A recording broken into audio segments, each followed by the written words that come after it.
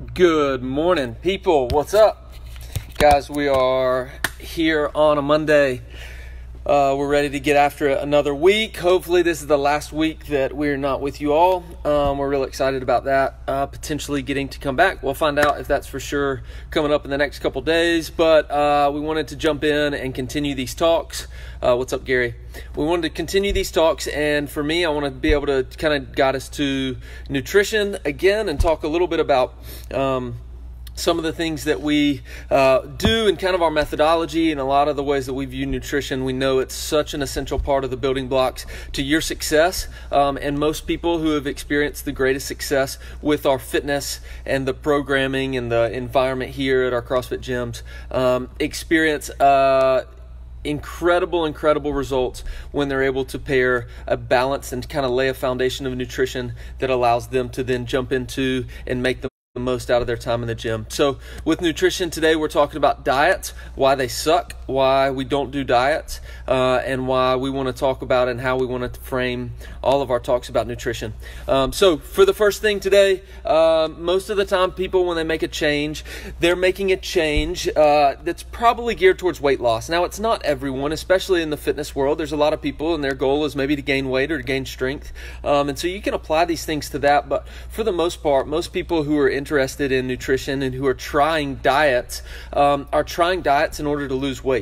How do we lose weight? And again, we're going to say it over and over and over again because we just want people to know, and we want you to be able to share that with people and help all of us understand better. The way we lose weight is by being in a calorie deficit. It's a very simple concept that a lot of times we end up way overcomplicating. Sometimes we try the hardest things possible to do some of the simplest things. In reality, it's a very simple process. We just need to lose weight by eating less than our body weight currently needs to sustain. And so what we're hopefully going to be able to do is, with a balanced and healthy diet of what we are eating, we want to be able to eat less, and then we're going to be able to lose weight because we're bringing in less calories than we're needed to support all the extra body fat that we're trying to lose. And so that's what we're trying to do. We can do a calorie deficit. We can do weight loss in a sustainable way. Intense, unsustainable diets that make you and those around you miserable.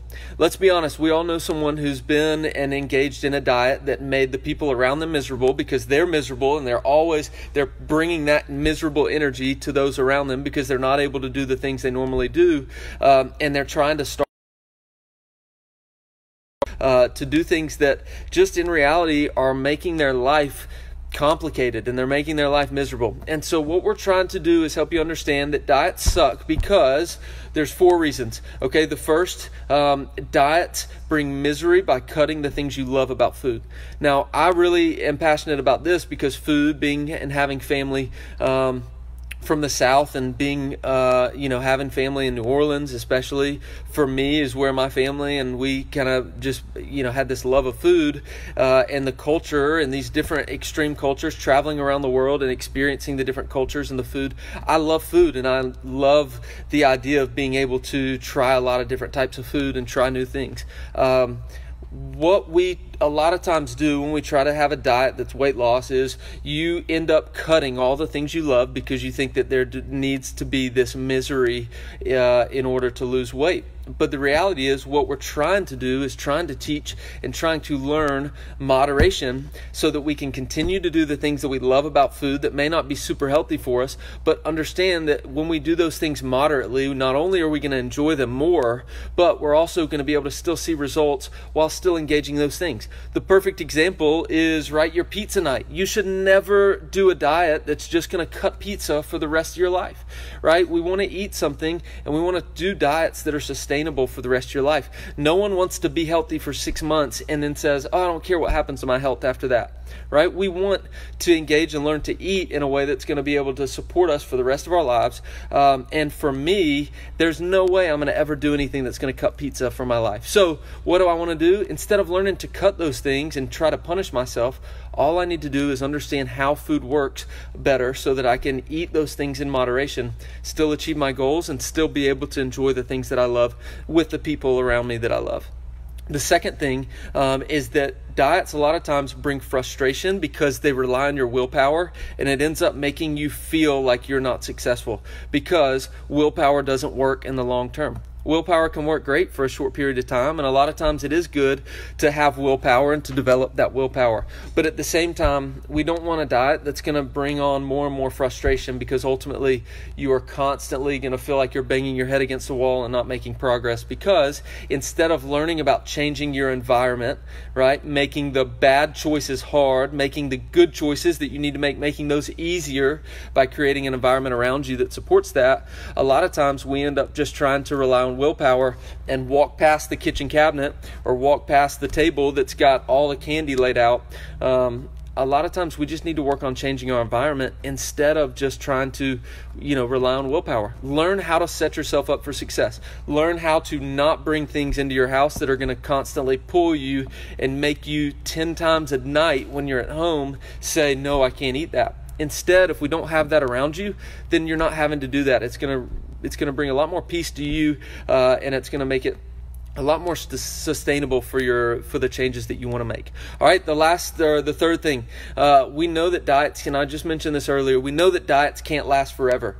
And what that usually means is that diets end up leaving us on the other end, losing the progress that we made whenever we stop that, and making you, if not worse than before, even more frustrated than you were before. A lot of times it does end up leaving you worse, a rebound effect. When we go into these extremes that are not sustainable and we constantly torture ourselves for 3 months with a diet, a lot of times what the next 9 months or the next 2 years looks like is this slow process where you end up little by little giving into that willpower, and you end up back where you started, if not worse than when you started. Instead, what we want to do is learn to eat in a balanced way that's going to be something that you're able to do over the long term. It means we make small changes over time, as opposed to making these big intense changes in big sweeping amounts of time, 3 months, and we just make a huge change. We do something unsustainable, as opposed to trying to start with a month or even start with 2 months of little small changes over time. This leads to the fourth point, which is that a lot of times diets, the reason they suck is because they make you lose trust in yourself and your ability to change and to see change. We want to be able to trust ourselves. If we start off a diet where we cut out 20 different foods that we enjoy, that's just going to leave you, leaving it up to willpower. It's going to fail, and then you're going to end up on the other end of that, doubting your ability to set a goal and change.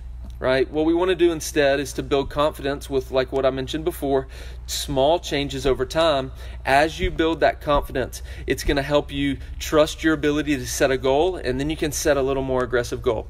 So for us, what that looks like with nutrition potentially means, instead of starting by cutting out every gram of sugar that you have in your diet, by cutting out all the drinks that you love, by cutting out all the alcohol, by cutting out all the Mexican food, all these things that you love, what we do is we say, let's start by drinking 100 ounces of water. We're going to do that for 3 weeks, and we're going to do that 100%. And when we're able to do that 100% of the time for 21 days, then we're going to add in a piece of fruit. And then we're going to build in, and we're going to add to that. A lot of times we start by just trying to subtract everything, as opposed to starting by just building in small things over time that help you build confidence in yourself, that then allow you to make a little bit more of an aggressive step further. We want to be able to be as efficient as possible. A lot of times the yo-yo dieting just ends up making you doubt yourself. What it's also going to do is it's going to build confidence in other areas of your life. Okay, so whether it's habits that you have with regards to your sleep, right, or maybe even your exercise. A lot of times those nutritional goals that you set, small, tangible goals that you're able to do 100%, as you build into those, then you're going to trust yourself to make changes. Then you're going to look at other areas of your life and you're going to say, hey, I know the process isn't just to cut TV completely, right? So maybe I'm just going to cut TV 30 minutes every night. I'm going to go to bed 30 minutes earlier. I'm going to read for 30 minutes instead of TV. We don't cut all the shows. We don't turn off Netflix. You don't undo your subscriptions to those things. We just slowly start to change. You build confidence in yourself, and then you're able to come to the new year and you're able to say, hey, I know exactly the process. I know the formula that change really looks like, and then you're able to go through and make real changes that actually last. So 4 reasons why diets suck. 1, they bring misery by cutting out the food that you love. They bring misery and frustration by making you constantly rely on your willpower. We know diets don't last forever. A lot of times they end up leaving us worse than before, and diets make us lose that trust in yourself and your ability to change. So we have a way to do that. We want to counter those things, and so I hope you guys are able to apply this. If you have questions and you want to maybe work through that, I would love to just talk with you and maybe make a plan for what change can look like, so that you're able to, in the long term, see the results that you want and not end up miserable and back worse than you started. So hope you guys are doing well. We'll see you soon. Later.